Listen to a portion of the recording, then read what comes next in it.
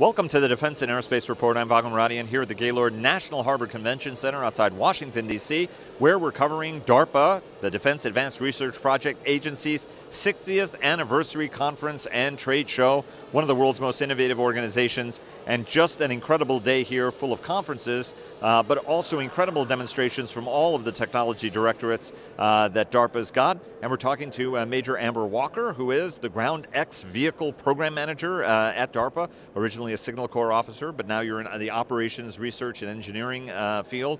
So you've got one of the attention, most of the time, as a car guy, a really cool wheel, and we'll talk about your really cool wheel in a second. But talk to us a little bit about this, amazing vehicle where, you're showing suspension travel that's just pretty much eye-watering. So talk to us a little bit about your portfolio and some of the technologies that you're trying to develop that are really, could very meaningfully shape the future of Army mobility. Sure. So the Ground X Vehicle Technologies program was designed around 4 technical areas, 2 of which we really developed over the last 2 years. That was mobility and crew augmentation. So the 2 that you see here today are really getting after how can we be more mobile, therefore more survivable without up-armoring, and how can we traverse up to 95% of the world's surface. So this is one way to get after that. This was designed by Pratt & Miller Engineering out of New Hudson, Michigan.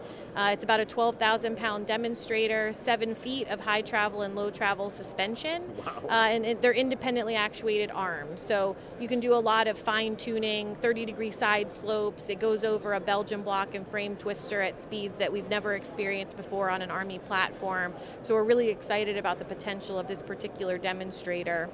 Similar, the reconfigurable wheel track that you saw up front is from Carnegie Mellon University's National Robotics and Engineering Center. And again, getting after that 95% metric, it's how can we go from wheel to track and exploit the advantages of both of those contact paths in the right manner at the right time on the right terrain. When you mentioned Carnegie Mellon, now it all of a sudden makes sense because the degree of complexity, you're like, wow. Like, oh wow, Carnegie Mellon has something to do with that. Shout out to you guys, terrific job. Talk to us a little bit about the challenges on the wheel part of this, right? And you have it on a Humvee chassis, which you've been testing it. It's a couple of times, there's multiples of what a standard Humvee wheel is. It is. But talk to us a little bit about the advantages. You said you can increase the contact patch because regular tire is measured in inches, whereas you can modify it. Talk to us a little bit about the technological hurdles you've already gone over. But it does appear a little bit of a maintenance nightmare in some respects. I could see any vehicle pool sort of cursing, seeing this thing coming at them. But there isn't a technology that the Army hasn't refined and made usable ultimately.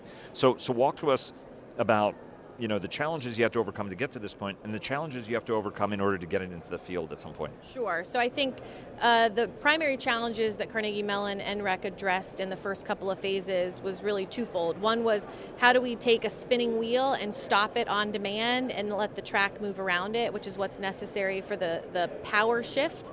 And then how do we do the shape change, that physical transformation that you see to go from circle to triangle, which enhances the contact path by up to 2.5 times. And so that was really the focus of their phase 1 development efforts, and then they carried that into a more optimized design for phase 2.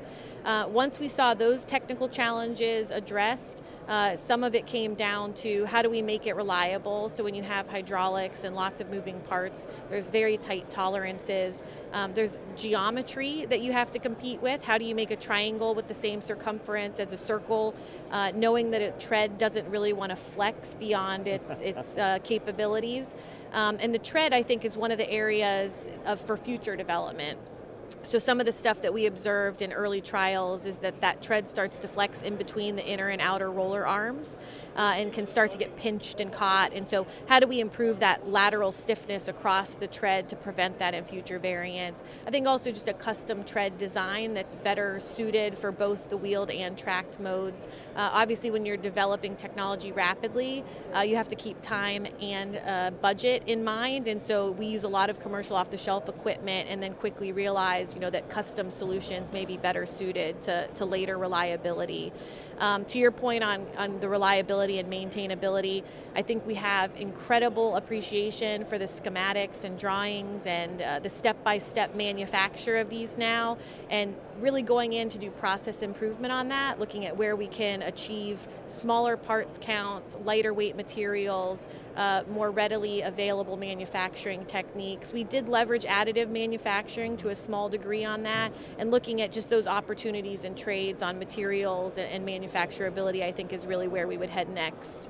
I have to say, it's utterly incredible watching it. I mean, it's mesmerizing that, this giant assembly is spinning like a tire, then the track starts spinning around it, then it changes shape, and it all does that fluidly with one effectively replacement wheel that you can put on a vehicle. So I want to follow up on that. Talk to us about sort of the philosophy you guys are applying, right? Because you do want to field this at some point. So talk to us about the applications, because when we were talking before the interview, you said, look, the Army sometimes doesn't know what it's going to do when it gets there. And so this would be a great capability to be able to retrofit in any vehicle that you have out in the field. So talk to us about some of the select applications, right? This isn't something that's going to be out in the field, on every vehicle out there doing the job. But talk to us about the select applications you could see, where this would really be delivering positive effects for troops. Sure. So I think, the Marine Corps as well as Special Operations both field a very small subset of vehicles where enhancing as much of their performance capability as possible in a small set of vehicles is valuable. I also think looking at something like recovery operations where you're going to be getting into dicey terrain or else the vehicle wouldn't need recovered, putting this on larger platforms where potentially that weight differential isn't as penalizing. There's some specialty applications, certainly in more Arctic environments where snow and hard pack are more likely to occur. So those are some of the ones that we've been targeting. But all of our DARPA programs start with a problem. And so, our problem was how do we travel more of the Earth? And that's kind of the core of GXVT. Well, I think it's really, really cool. Now let's bring it back to this gorgeous vehicle here. I mean, it's amazing. But you also begin to look at it from an Army context, right? You want everything under armor. You generally don't want it. So that's the reason why vehicles fall into kind of an X series of shapes.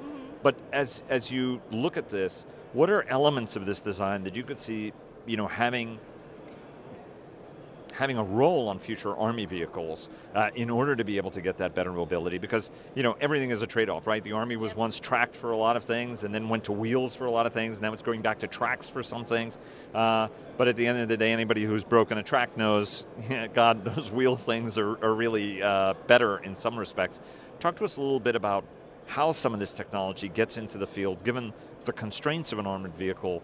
You've got to have things under armor, you can't have stuff that are external. So talk to us a little bit about the thinking on how this technology gets out to the force. Sure. So the first thing I would say is not all vehicles are manned, right? So as we see more of a ubiquitous push for unmanned vehicles, a platform like this becomes more real, because you don't have to build around the driver comfort. Now, this particular program absolutely was built for driver comfort. It was one of their key metrics, but you can imagine a very high travel suspension on a very capable and traversable unmanned system where some of those armor applications just don't apply because you don't have anything to protect. I think the other option here, and I think what you'll see out of Pratt & Miller, is precision control and stability. So depending on what kind of payload you're carrying, whether it be kinetic or non-kinetic, if you require precise control and stability of your platform, something that's independently actuated and highly precise can offer that in a way that something like a standard sprung suspension just can't today. How fast does it go? I don't know what this topped out at least 30 miles per hour. But that's got to be fun, even at 30 miles an hour. I think so. Yeah, I mean, these guys have gone out over some pretty rough terrain at well over 25 miles per hour, and come out to tell the tale. So. Well, exactly. I mean, who doesn't want to traverse like the worst terrain in comfort at the end of the day? Yeah. By the way, those aren't drills in the background. They're drones that are flying around over there, becoming generally kind of annoying for the conversation. One last question. When you guys are talk to us about that Belgian Explain what that is. Block, yeah. Belgian block, because I think some of our viewers might not know exactly what that is, but that's actually a pretty significant thing to mount. Sure, yeah, so there's a number of different operational tests and evaluation environments under standard ground vehicle testing, and so we had the privilege of taking most of our demonstrators out to the Aberdeen Test Center back in May. There is a YouTube video on DARPA TV that kind of helps you picture some of what we're talking about here today, but the Belgian block and frame twister are both, there's deep V ditches, there's 30-degree side slopes, and then there's these undulating kind of rolling balls that force your frame up in a uncomfortable way. And so something like this can remain almost entirely level over it. It doesn't look like it's even trying. It's really, you can't tell how fast it's going in the video, but it really is quite impressive to those in the vehicle community who see things traverse that every day.